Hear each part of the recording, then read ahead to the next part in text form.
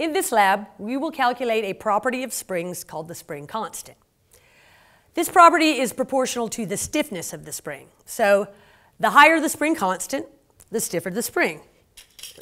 This spring, for example, very stiff, it has a higher spring constant than a spring like this, which is loose. We represent this quantity with a simple k, and it is defined mathematically by Hooke's law, which states F equals negative kx. So in simple terms, that means that the force required to displace a spring from its equilibrium position is equal to the spring constant, or k, times the amount of displacement, or x. We'll calculate this value using two methods and compare our results. For the first method, we will add hanging masses to displace our spring. This is very easily accomplished. To do so, we'll simply attach a hanger to the end of a spring like this and add these slotted masses in 50-gram increments. Each time we add a mass, we will record the amount of displacement that occurs. Next, we'll make a table recording the amount of applied mass and its corresponding displacement. From this table, we will be able to calculate the value for k, and this is easily accomplished. How will we do this? We've already established that the force required to displace a spring is equal to kx. And we are applying a force to the spring, which is equal to mg. So in this instance, our kx is going to equal mg. Now let me show you how to solve for k. We've already established that the force required to displace a spring from its equilibrium position is equal to the stiffness of the spring, or k, times the amount of displacement, or x. The spring is also experiencing a force, mg, due to the applied masses. So in this case, kx is also equal to mg. I can solve for k by dividing both sides by x, and I will come up with the expression that k equals mx times g.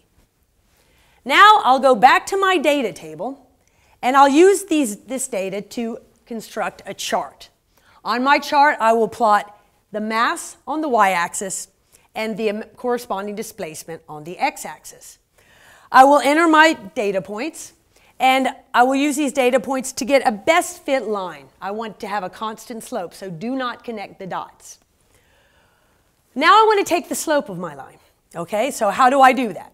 I choose two arbitrary points on my line, and I subtract the rise, which the y value is rising, to the 2 points of the rise over the run. Slope is rise over run. And what is rising in this case? In this case, the mass is rising. And what is running? The amount of displacement. So actually, I'll be getting a value for m over x. Now I come back to this equation, and you see that we have the value of m over x here.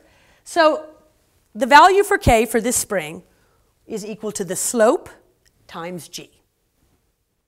For the second method, we'll apply a 200-gram slotted mass to the hanger. We will stretch the spring from its equilibrium position and release the spring, and we'll allow it to oscillate back and forth.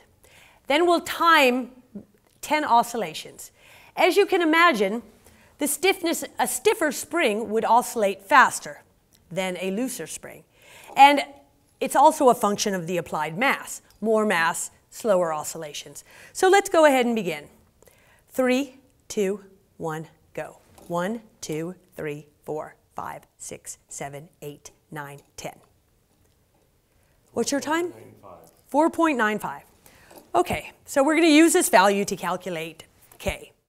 Our time for one oscillation was 0.495. I am interested in the frequency, which is the amount of oscillations per second.